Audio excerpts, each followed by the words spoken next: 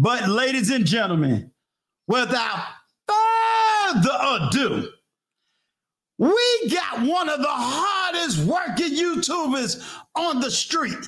Let me break it down for you. When Courtney Michelle was sitting around on TSU and some foolish brothers had things to say, she called this man. And when all the men needed to understand how to be a man in today's times, they called this man. And when Uncle Stu needed someone to sit back, chill, smoke a cigar with, he called this man. So ladies and gentlemen, give it up for the one and only Angryman.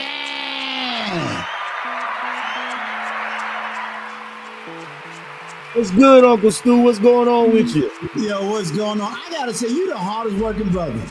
I'm sitting up there watching your live. He was like, yo, just give me 1 extra hour. I just gotta finish cooking.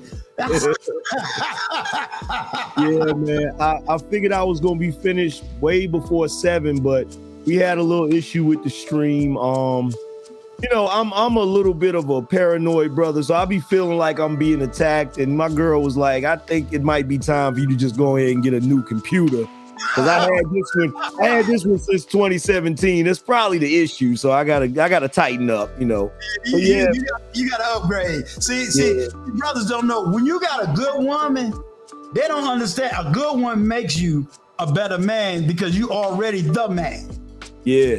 You know what I'm saying? And that's what's missing, in my opinion, out here in these YouTube streets. These brothers be like, oh, no, I could do everything all on my own, et cetera, et cetera. But that's not true.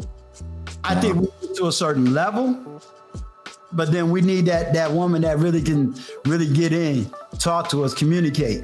You know what I'm saying? And yeah, like give us the energy. Well, yeah, that's the thing about being a brother.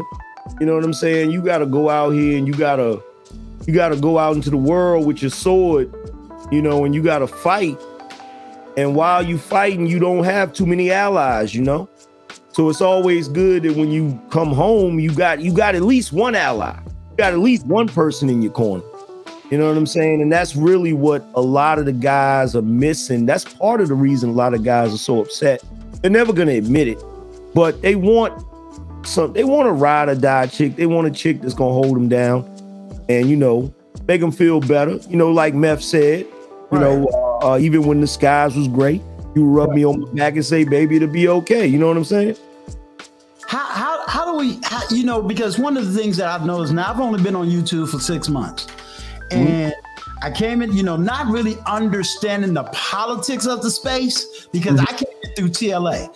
So we came in, you know, as a group, you know, we came in with trying to have solutions. And of course, trying to understand YouTube and understand the business. But lately, we've been noticing, it's like, you know what, we can't blame women for everything. Yeah.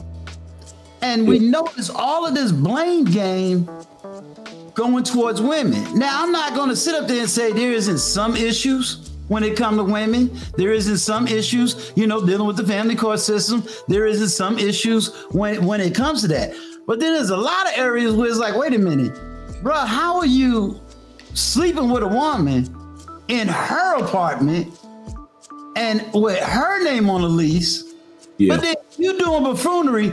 Then when she kick you out, now you mad. And it's like, well, wait a minute, bro. What part did you play in that? Yeah.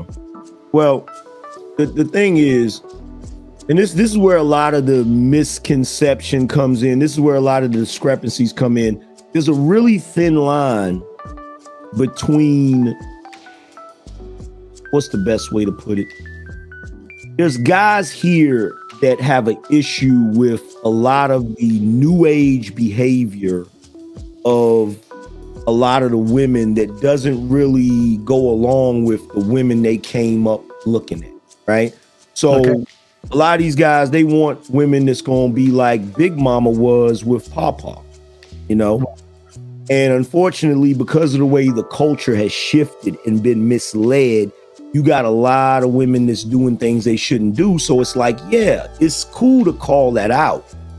But the thin line is where you have guys calling it out, but they ain't shit they damn self. Right. But, yeah, you calling it out, but what are you doing? Are you doing, like, you know, if you about your business, you do what you do, you handle your business, and you being a grown man about it, and then you come in contact with a woman that proposes to be a good woman and she does something goofy, you got every right to be upset about it. Right. You know, but you have every right to be upset only for so long, because you got to keep it moving. You got to go on to the next one. You know what I'm saying? And you know, I talk about these topics because really I like to raise awareness for the younger guys so that they can avoid dealing with, I guess you would say, toxic women or the wrong type of women. But I'm also these guys like, bro, you gotta be about your business yourself too. And see, the problem with the politics that go on here in these spaces, you know, and I'm pretty sure, you know, you've seen it. A lot of the new guys coming in have seen it. The problem is you have a lot of guys that are entrenched in certain rhetoric, and they're gonna die on that hill. They don't care what nobody says, and it comes from a lot of the stuff that happened back in 2016, 2017. See, I've always been trying to be balanced, you know, like, yeah, these women are goofy, but a lot of y'all goofy too. We got to tighten up. We got to do what we need to do. But my focus is more on the guys tightening up, because I feel like if the guys are moving properly, the women are going to follow suit. But it's a lot of guys that think, no, they're thinking backwards. They think the women have to act right first, then we'll act right. And it's like, no, you're the leader. The women are the followers. They're only going to do what you lead them to do. So that's where a lot of the arguments are coming up. That's where a lot of the disagreements are coming up.